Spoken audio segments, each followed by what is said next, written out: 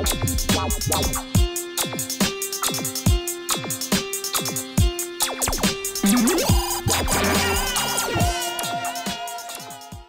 welcome to the March Jug.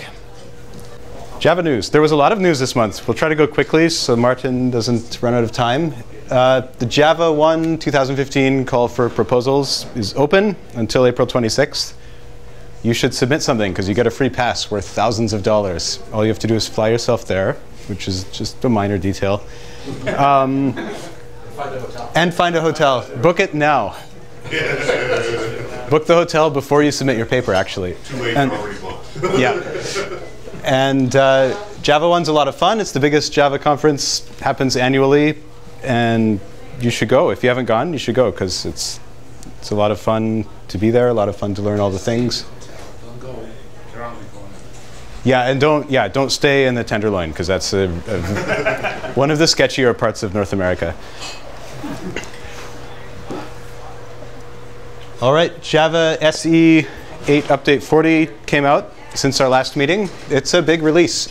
They had a lot of enhancements to the packager tool, which you can use. It's now like built-in part of the JDK. You can make your application a self-contained executable on various platforms. They added a bunch of features to it in this update. Like you can now pass command line arguments through the wrapper into your main class. You can register for file associations in whatever OS you're in. So when you double-click a file with a particular extension name, it opens your app. You can even, from inside of your app, inside the wrapper, set JVM options that will be used next time your app is restarted, which is kind of cool. And you can have multiple entry points and multiple icons share the same app package, which is good too. Nashorn saw a bunch of performance improvements that we'll talk about on the next slide. JavaFX got a new rendering pipeline for OS X that is App Store approved. The old one was apparently based on QuickTime, which Apple flags and doesn't allow you to put an app in the App Store if you use that API because it's deprecated. So the new JavaFX is good to go for the App Store, and like dozens of other things that I couldn't fit here. So about the Nashorn performance, there was a good blog on that URL there. It spans 3 lines. It had some really good specific tips if you are running JavaScript workloads in your JVM about how to make them go faster with tuning parameters, but also just there's enough explanation along with all the tuning parameters that not only will you learn something about making JavaScript go faster in the JVM, but you might get some hints about how to make your own stuff go faster that has nothing to do with that. So worth a read. Java 9 work is underway. Project Coin is making a reappearance again. This time, just a bunch of really small things. It's even more focused than previous versions of Project Coin, meaning that's like a pun for small change, is where that name came from. You can have safe var args on instance methods of something. I don't think I finished that sentence, sorry. You can use try with resources with effectively final variables. You don't have to declare them inside the parentheses anymore, which is kind of neat. You can use the diamond operator with anonymous classes. So type inference works even if you don't name your type. The underscore, which was a warning in Java 8, will become a perfectly non-legal identifier in Java 9. That's been done. And some work that just got committed, I think last week, to the JDK 9 project is that you can now have private instance methods on interfaces, which lets your default methods share code. So that's kind of neat. That was apparently considered for Java 8, but pulled out because of time constraints. And the full explanation is there on the Jira URL at the bottom. Groovy has found a new home at the Apache Software Foundation. We reported last month they were looking for a foundation, so they found one. They're going to go with Apache. They're starting as an incubator project, which all projects do, just sorting out legal things and procedural things, and they'll eventually graduate to a top-level Apache project. Google code hosting is going away. I had a handful of projects there. So as of the 12th of this month, you can no longer create a new project on Google Code. The site's going to be read-only starting August 24th of this year.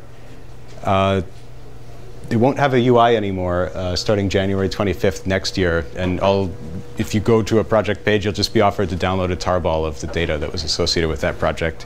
And even that is going away at the end of next year. So if you have a Google Code project, go there and press the Export to GitHub button and type in your GitHub password, and you'll be all safe. I did that today. It was painless. So. And finally, there's a developer survey just of people who develop software. And if you go and fill it out, you can inflate the importance of Java in the results. So do that, or Scala, whatever flavor of JVM things you like. On to the main talk with Martin. Cool, thank you. So I'm going to talk about Cloud Foundry tooling. Cloud Foundry, the platform as a service that's open source and hosted by a foundation created by VMware and Pivotal, but now there are a lot of other companies working on this project as well, like IBM and other projects. The IBM Bluemix stuff, for example, is also based on Cloud Foundry. I will just quickly go through and introduce you to the different ways that you can use tooling and different tools to access stuff on Cloud Foundry, push your apps, work with Cloud Foundry. And I will rush you through some live demos about using the command line interface for Cloud Foundry, using the Eclipse plugin that my team is building. So I'm working from home in Germany, and the team that's doing these XYZ integrations for Eclipse, Spring integration for Eclipse, Cloud Foundry integration for Eclipse, AspectJ integration for Eclipse. That's done on my team. And in the end, I will quickly show you Eclipse Orion, which is a web-based IDE that has also a connection to Cloud Foundry. So creating a Node app on the web and pushing that app to Cloud Foundry from the web, from the browser only. That's a plan, pretty aggressive plan for, I don't know, 45 minutes or so, but I will do my best. And I don't want to bore you with slides, so I will just switch over to live coding and stuff like that. Hope that's fine with you. So forget about the slides. Okay, so is that okay? Can you see that? Okay. I have a Spring Boot application here, which is a simple Spring Boot application providing a REST service. If you want to take a look at that, it's a very basic Spring Boot app using Spring, a controller serving hello from Cloud Foundry CLI. And the easiest way to get this app on Cloud Foundry from the command line is there's a command line tool. It's called CF, and you can do CF login. I hope that the network is working out here, but it was pretty good. Maybe. Let's see. Yeah, I put in my credentials for Cloud Foundry. This is the hosted version from Pivotal, which you can just use. You can create an account, and that's free for 60 days. After that, you have to pay for whatever you're using on Cloud Foundry on the public version. I choose a space, so I'm logged in here. I can use the command line to see, okay, what apps are being deployed on Cloud Foundry at the moment in this space. Plenty of apps being deployed. So that's good. I could dig into some details. For example, CF app. What's this? ML REST service. Take a look at the details, see, okay, it's started, there's one instance running, consuming some memory, some disk space, the memory constraints, one instance, that looks fine. Okay, but I would like to push my app, so I would like to deploy my app. So what I can do is run a Maven build, which I did before. So inside target, there's a final artifact, and Spring Boot takes care of putting all the dependencies into one big jar file. So it is some kind of a self-contained jar file in this case. It's a Spring Boot app, Java app with an embedded Tomcat. Everything is inside this jar. Therefore, it's such a big jar file. So what I can do now is I can go to Cloud Foundry, to the Cloud Foundry command line tool and say, okay, just push the app. And I don't care about these kind of the routing and spinning up a JVM and creating the right JVM or whatever. It's all done by Cloud Foundry. So let's try to do that. I put in a name saying CF push. I push my app. The name should be mlcfcli demo. And that's my jar file that I would like to push. So I'm uploading gigabytes now over the network. Hope that works out. Let's see. Let's see what's going on. Oh, that seems to be OK. So Cloud Foundry is taking the app, is creating a new execution agent for that on an Amazon data center where Cloud Foundry is running, and looks into the app, tries to find out what kind of app is it. Oh, is it Spring Boot app? So I need to create a JDK, need to create the right environment for that, need to do some kind of magic Spring auto configuration so it connects your app to services that are inside the cloud if you would like to use those services. And it's uploading this piece into these execution agent on Cloud Foundry, and it now tries to start the app on Cloud Foundry. And it's running. It's there.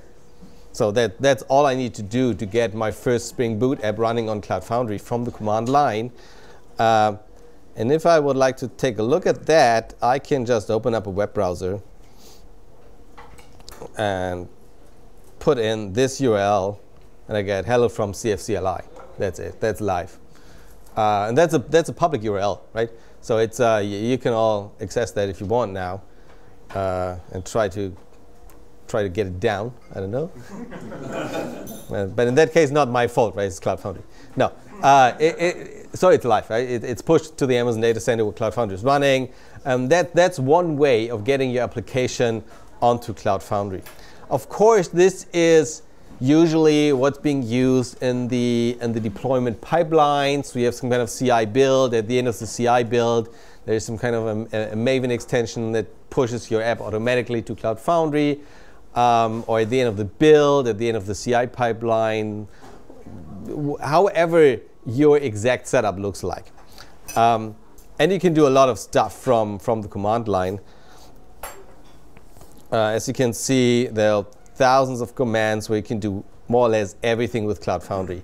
You can take a look at what are the running apps, what are the services. You can start, stop, re-push apps. You can update apps running on Cloud Foundry, all that stuff. That's great.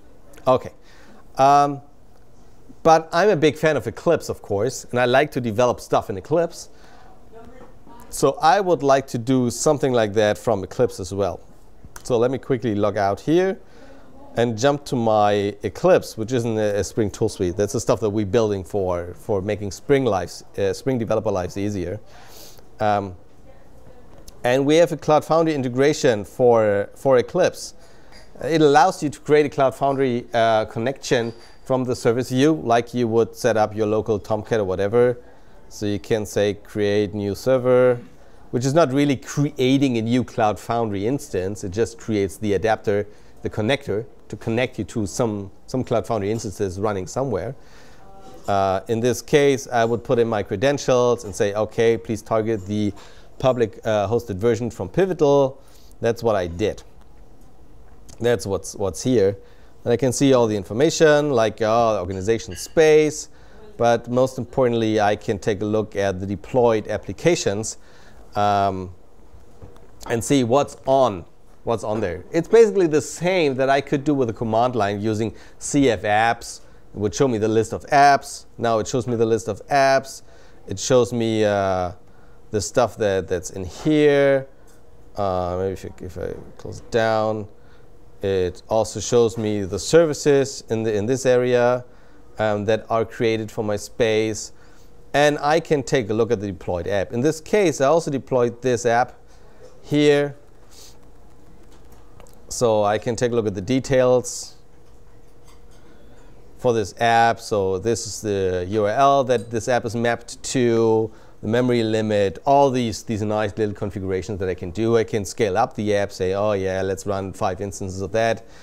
I can stop, restart, update, restart, all those kind of things. I can even take a look, which is nice sometimes, at the files, at the exact content of the stuff that's being deployed to Cloud Foundry. So I can take a look inside the stuff that's being deployed to Cloud Foundry with the Remote Systems Explorer. So that's integrated. Let's see if I can fetch some content. Those are all the apps. Where's my app? This is an app that I deployed a while ago. So I can take a look. OK, this is all the stuff that Cloud Foundry put into the execution agent for my application. Extracted some stuff from the app, for example, like my classes, and I could even take a look at some of the files, right? If the app is producing additional files on the file system, some additional log output, additional debug output, whatever, I could just double click here and it would open up in Eclipse. So I can directly see what's inside the application running on Cloud Foundry. That's kind of good.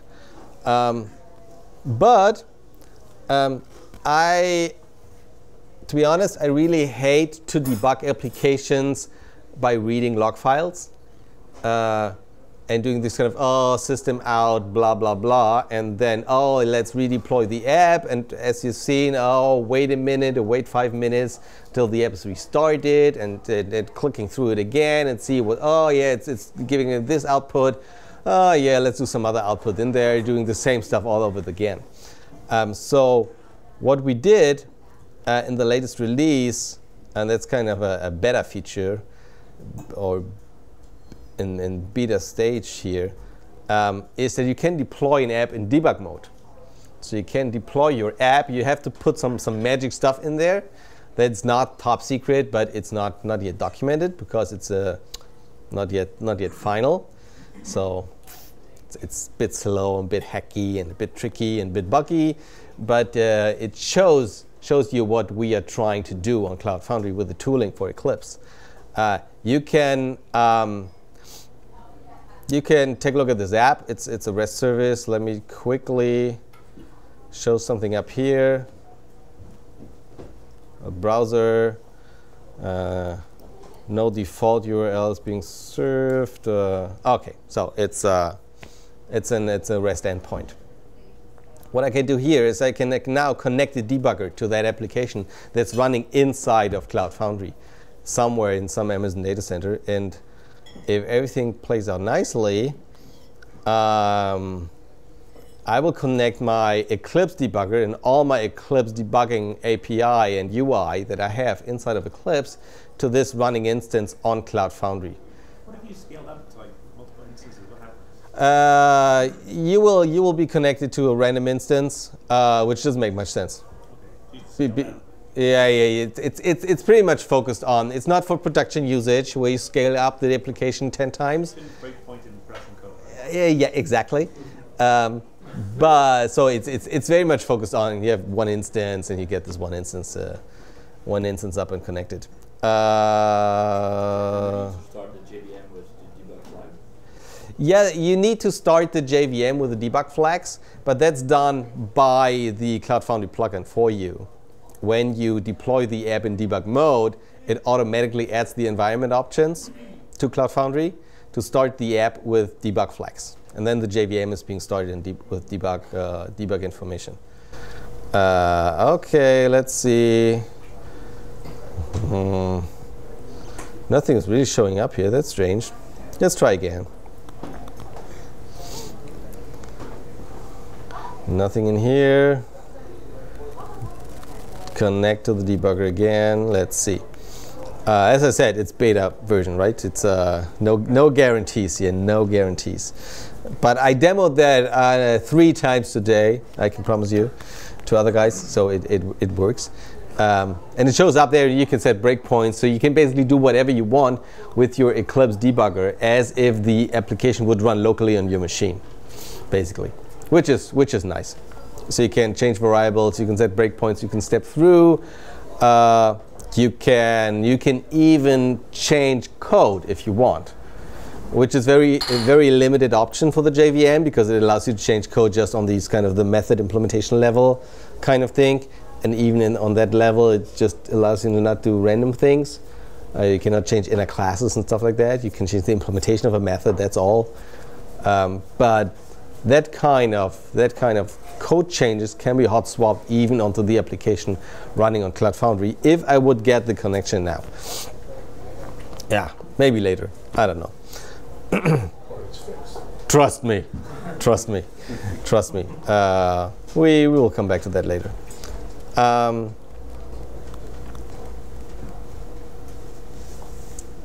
Let's see. Yeah, the application is still running. The application is running in debug mode. Sometimes it's a bit flaky, since the real hacky part of this is that Cloud Foundry, if Cloud Foundry deploys, oh, there it is. Awesome. Now we get everything. It's already suspended. That's strange. Whatever. The tricky part is that if you deploy an app to Cloud Foundry, it's being very much sandboxed into an execution agent. And you do not have access to the JVM and to the sandboxed app from the outside world. It's very much hidden inside of Cloud Foundry. It opens up a port for this mapped URL so that I can access the application from outside using the browser API, putting in the URL, and then it gets routed to the application with a router from Cloud Foundry. But it doesn't open up random ports, or you can do everything from connecting out from outside to the inside application. Therefore, it's not possible to connect the remote debugger to the inside JVM running on Cloud Foundry. Therefore, there's some magic being put in there that allows you to start the JVM in debug mode and reverse proxy the port out through some magic outbound service back to your remote debugging API on Eclipse, which is kind of hacky and tricky. That's why it sometimes does not really work reliably, and it's sometimes a bit slow. That will change in the future, so I think newer versions of Cloud Foundry will make it easier for us to connect to this application and to open up a specific channel for debugging.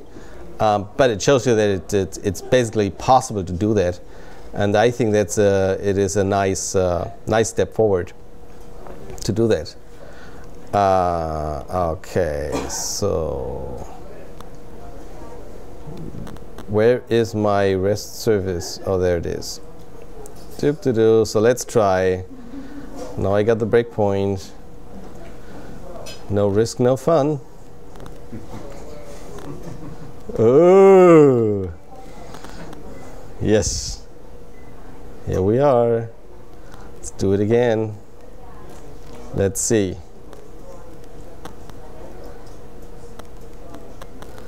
If that breakpoint is being hit. Maybe one day. Yeah, as before, let's wait a moment to see what happens. Oh. Oh. As you can see, there is a little bit room for optimizations. A little bit, just a tiny little bit room for optimizations. It was better with the other network this morning, but yeah, whatever. So the basic stuff is kind of working, but as you can see, it's not production ready. Independent of, you should not do that on the production application, of course, setting a breakpoint and everybody stops there, and you get millions of stops in there. Not that nice, but the basic stuff is working. So I will not bore you with this debug thing. I will do. Oh yeah, of course, it failed. Can read some German. It's Zeitüberschreitung bei der Anforderung. Yeah, it's time. The short version is. That makes total sense to me. It's timeout, right? It's a long German version for timeout. Okay, because I have so much fun with the network here, I will do more crazy stuff with the network. It's gonna be fun. Gonna be fun this evening. But as you can see, it's we are trying to make it easy and allow you to deploy apps from within Eclipse, start, stop apps, even debug apps in the future, so that you can work within Eclipse, within your development environment. You do not have to go through Maven build and push your apps and update apps from the command line. You can do everything within your IDE, which to me makes sense if you have this very special development space in Cloud Foundry where you just quickly would like to try things out. So that's I think great. Okay, so since my network is so awesome, I will do now more crazy stuff. Let's open up a new tab and work on the web only. That's going to be fun. Oh, that was good. Okay, so this is Eclipse Orion. That's a web IDE that's built by mostly guys from IBM working on the Bluemix tooling. And this is a cloud IDE, or at least a certain part of a cloud IDE. It's focused on JavaScript, HTML, CSS, so it doesn't have any tooling for Java or whatever. But you can do the basic stuff just purely from the web. So what I did here is, that's my Orion workspace that's on the cloud. So you can clone a Git repository, you can commit stuff, you can work with your projects, with your files. So in this case, I have CF Hello World. This is a Node application. So you can go to your Node application, you can hack your JavaScript stuff up in a web editor. Has pretty good tooling in here. So even for JavaScript, there's content assist, really good content assist, not just fake stuff, random object content assist, but real Java content assist. So it really tries to figure out what's the type you're working on, if you can speak of a type in JavaScript. But it tries to figure out what kind of object is it, what does it have, and what makes sense to provide as content assist. And the Orion tooling for JavaScript is really good at that. It's all running inside the browser, and it's all implemented in JavaScript, and it's all open sourced at Eclipse. So you can take a look at that. And the Orion Hub thing, it's some kind of a playground. You can just access that. You can access it with GitHub account or with a Google account, I think. And you can play around with it. You can check out your own stuff and work with your own projects there. There is, of course, no guarantee, right? Everything can be lost. Everything can be restarted. Your workspace can be wiped out tomorrow, whatever. So there are no guarantees because it's just a playground. There is no, at least as far as I know, no company doing some kind of official public hosting of an Orion environment, because people try to build up their own cloud IDEs on top of Orion and offer that. That is what Eclipse is doing for Bluemix, right? They take Orion, they add some more stuff, and they offer that as part of Bluemix, so you can work on your Node apps from the web only. But the nice thing is, yes, I would like to navigate away, is that Orion comes with Cloud Foundry tooling out of the box. So I can put in my credentials.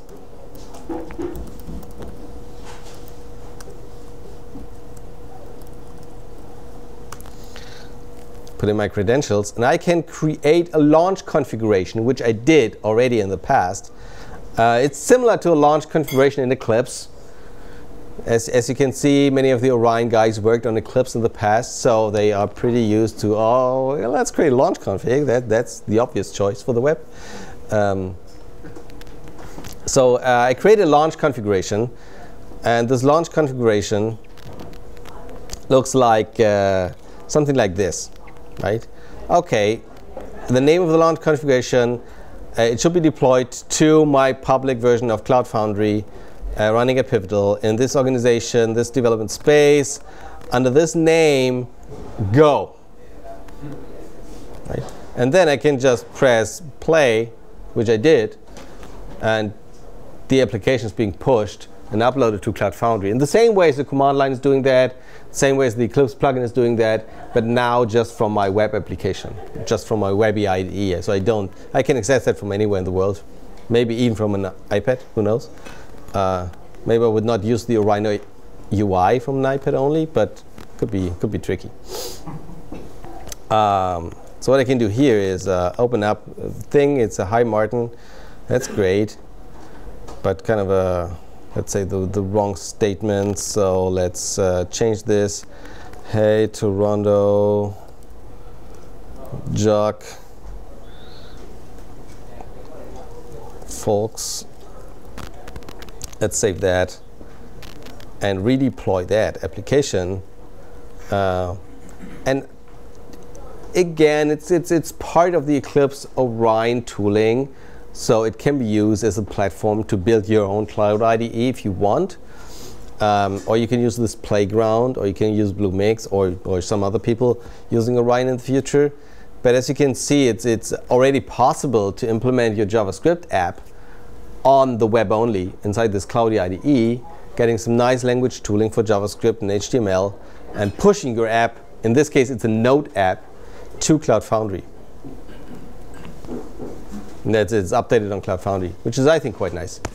As you can see, Cloud Foundry is taking care of choosing the right pack, the right build pack for your application. So it figures out, oh, this is a Java Spring Boot application. I will use the Java Spring Boot environment to extract everything and run it on Cloud Foundry. Oh, in this case, it looks at the application and say, oh, this is a Node application. I will use the Node pack for it and create a Node environment, which is, of course, totally different from a Spring Boot environment, right? Node environment downloads Node and compiles Node and whatever. And the other case, it uses a JVM, an OpenJDK. Can you trick it? Sorry? Can you trick it? You're saying that you're just terrible at organizing your project. Can you like I have no idea what the hell this is? You can define the build pack yourself if you want. So you can say, okay, I deploy this app and I use this build pack, which is a git URL. So the Java build pack is open source, the Node build pack is open source. It's similar to Heroku. They're using build packs as well. And you can define that yourself if you want. And you can even write your own build pack if you want. So if you say, oh, I want a build pack that runs an app using Go, with very specific environment variables, very specific settings, does this extremely specific setup on Cloud Foundry, you can write your own build pack, put that on GitHub, and whenever you push an application, you define this as a build pack, and then it uses that build pack on Cloud Foundry. You can do that, yeah. I think you cannot really define the underlying operating system on Cloud Foundry, because I think that's always Ubuntu, Linux, that's being used as a baseline. But everything on top, if you're installing a JDK or installing this version of JDK or whatever, you can define in the build pack.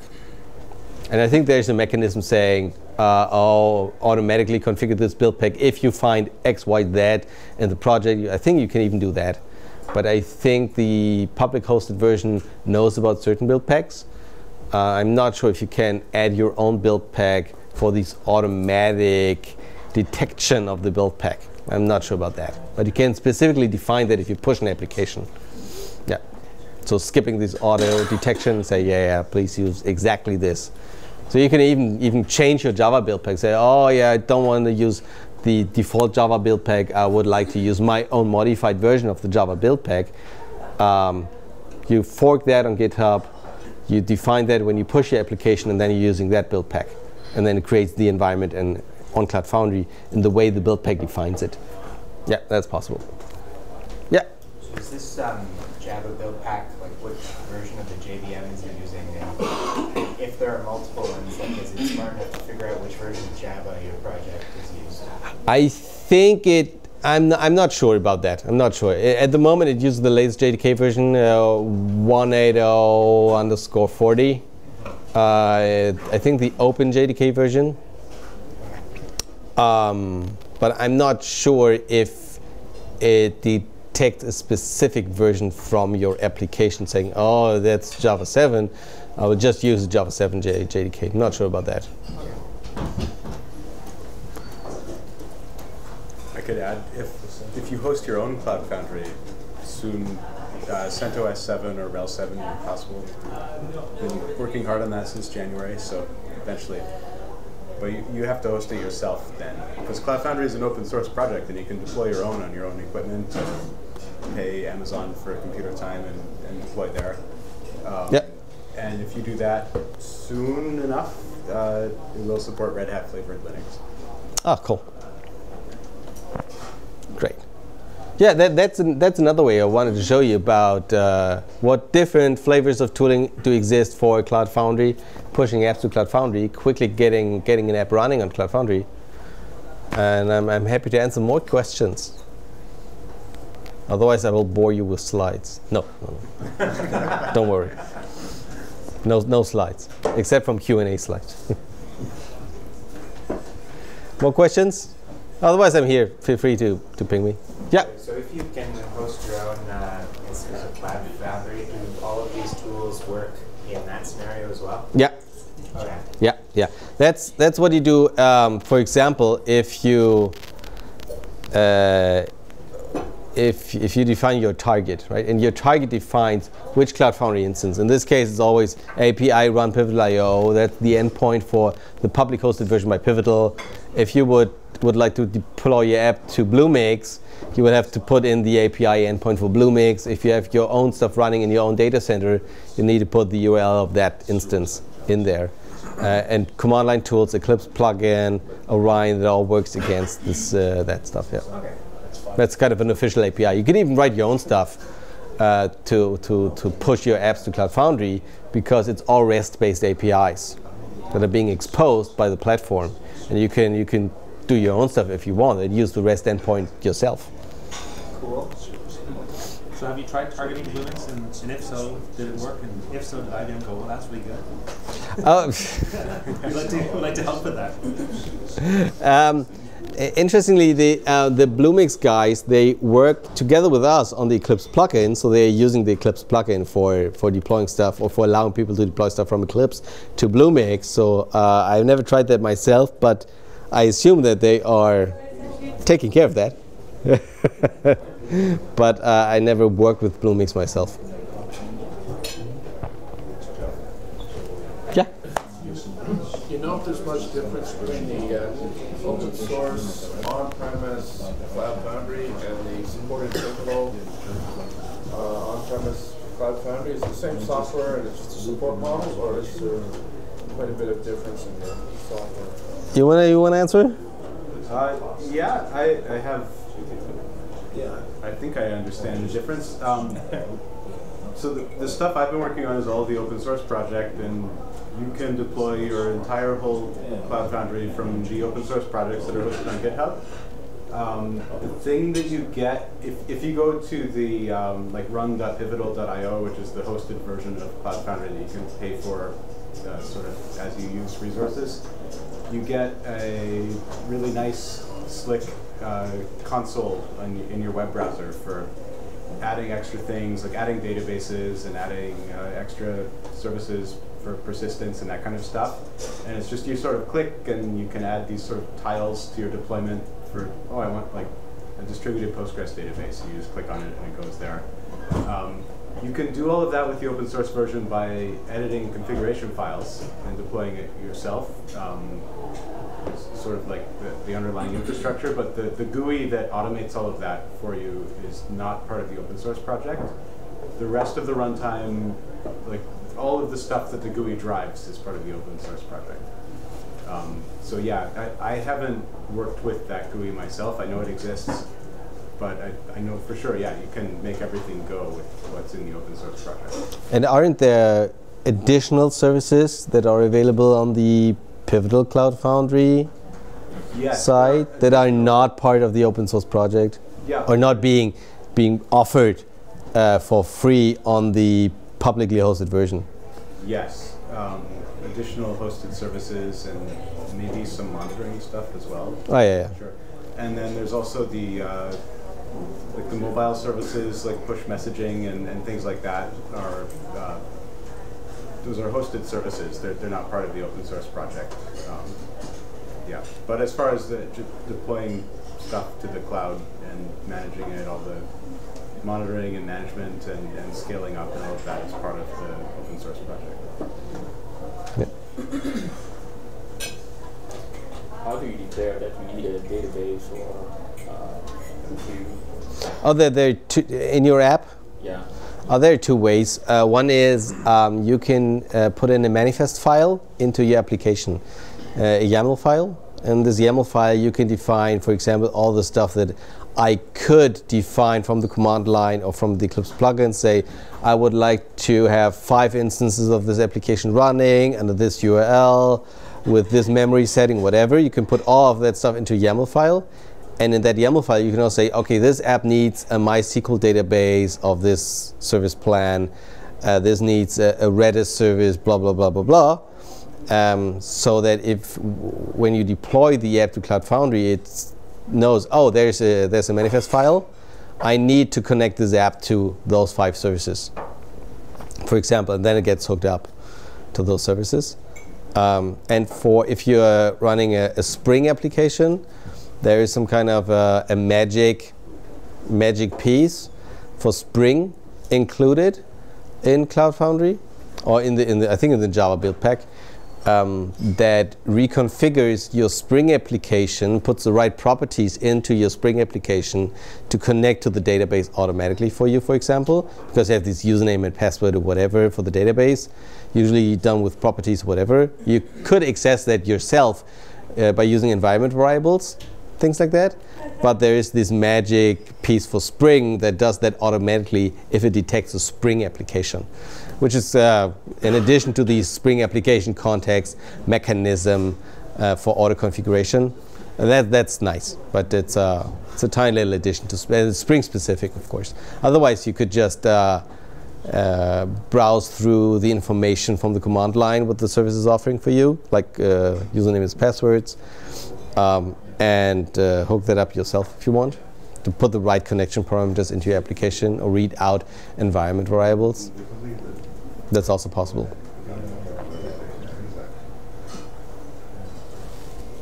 But the easiest way is to do the YAML file, the manifest, defining everything for the connections there, for the services. I think I have one here. It doesn't contain anything about services, but at least the basic stuff is in there. Cool. You could maybe show us more about how you used ngrok to open the debug port. Oh. Because we actually had a presentation here a few months ago about how ngrok is a great tool for doing stuff like that. Oh. It's like an application. Yeah. So we are using ngrok for this proxying out the debug around the Cloud Foundry boundary back to your Eclipse debugger. I can show you how that is done, basically.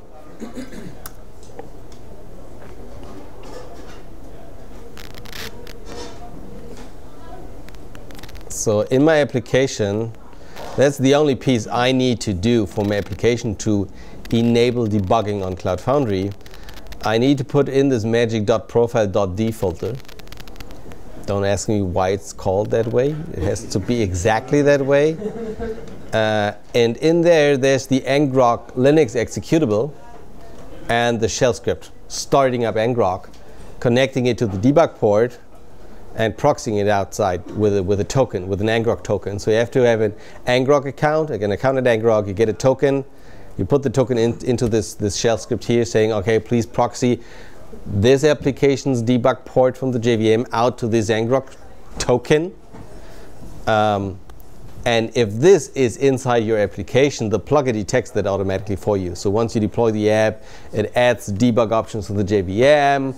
And if you press connect, it can connect to the right ngrok channel for that. So you guys are going to push this into the platform? Like you have a third party right now? The support of the, so there are no changes inside of Cloud Foundry itself necessary for doing that. Right, today. Right? Yeah. Today. You're using a third party to do the proxy. Yeah. It's slow and whatever. There are versions of Cloud Foundry that are being worked on that allow you to do this SSH tunneling directly, and once that is available, we can replace this with a new version. Yeah. Which would be much better. Yeah.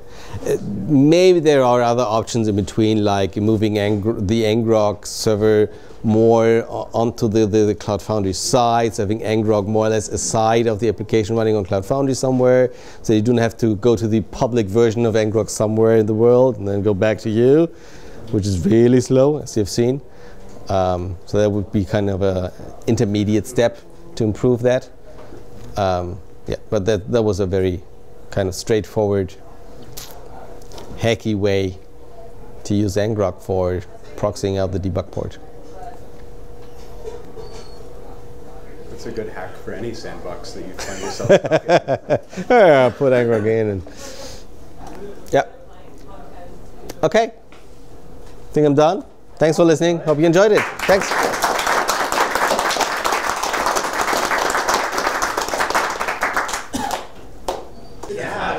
Okay, I have 2 words to get your attention, which are free and beer. Okay. Now that you're listening, Todd is going to give us a Toronto Jug first. Toronto Jug first, which is an Ignite talk.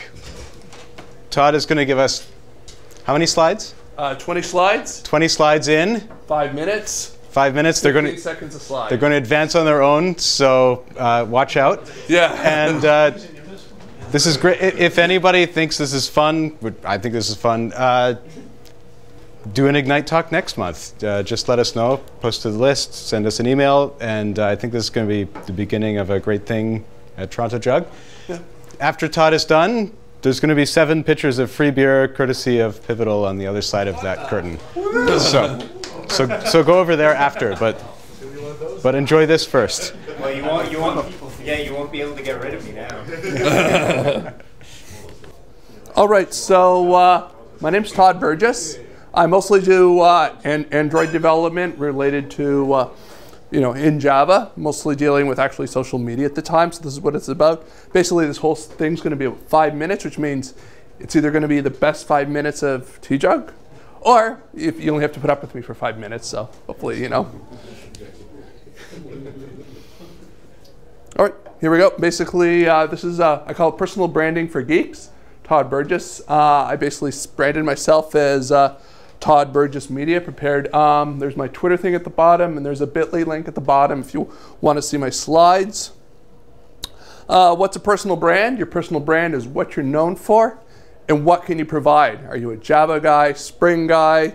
You know something about Eclipse? You can help with whatever. Like, what are people going to look up you on the internet and find? Why should you care as a geek? Number one, it can help you find a new job when people start looking you up on social media. Secure venture capital funding, hey, because they want to know that you can do something. As well, it's a great way to give back to the community. Especially, it's a great way, the programming. So what are we using to build a social brand? Social media, our blogs, websites, open source projects. Think of these as, your brand is sort of a function, and these are the things that will contribute to your function. Building a personal brand is like hacking. What can you do that's going to get yourself noticed in a crowd? There's 2 basic ways of doing this. One is, things we can do like cute. Is we're going to show you one of the things we can do, like cats, kittens. Why are people putting out cats and kittens? Because they want to get noticed. These things get attention. These are a way, like these 2 kittens are from Toronto Cat Rescue, and were adopted a month ago, but these are little things we can do to get noticed. Basically what I'm going to get into, just 5 basic little things that you can do to sort of help build your brand, because I know we're all on social media, we're doing stuff, but what are we going to do just to make ourselves that a little bit better? Such as, best practice number 1, it's not what you're doing for yourself, but it's what you're doing for others. If instead of worrying about what am I going to do for me, worry about what can I do for other people, be it a civic thing, be it an open source project, something like that. So what are we going to do? We're going to share, praise, don't be negative, say good things about others, support other people. When somebody looks you up on Twitter, see a lot of great tweets, things that are putting out useful information. Show some passion for what you do in your profession. Another thing I want to say, if you can't create, curate. So if you can't sit there and say, I can't really write a blog about whatever, but if you see a great article about something you read on Java, share it. Something about Linux, share it. Maybe add a little comment to what you do on Facebook or LinkedIn. Basically what you're looking to do is be known as the answer person. Share the stuff that you find on the internet, because people want to see that you're out there, you're looking at stuff. This is your way of saying, that you're doing stuff as well. Get your code out there. Support the software community. Like, if you can do some form of project, be it contributing to an open source project or writing your own, do something like that. You know, for instance, participate in open source projects. Make your own open source project. Publish your code on GitHub. Put something on the Android Play Store. These are the things that are going to say to, you know, anybody that, yeah, you care. You're out there. You're trying to give back. You're not just somebody who's looking to collect a paycheck. Connect your social networks. Share across networks. If you're looking at, if you find a great article on something new with Java, share it on your LinkedIn profile. So when somebody looks you up on LinkedIn, they're going to say, oh, here's somebody who seems to be doing a lot of reading about Java. Basically, you know, you're cross-promoting your social media activities. If you put something out on your LinkedIn, there is an ability to share it on Twitter, because that way, now instead of creating LinkedIn content, you're also creating, you know, your Twitter content. Take advantage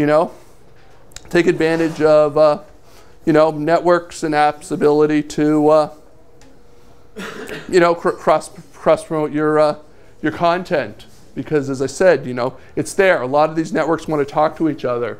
You know, as well, best practice number 5. It seems kind of silly, but use hashtags where they're allowed and use them wisely.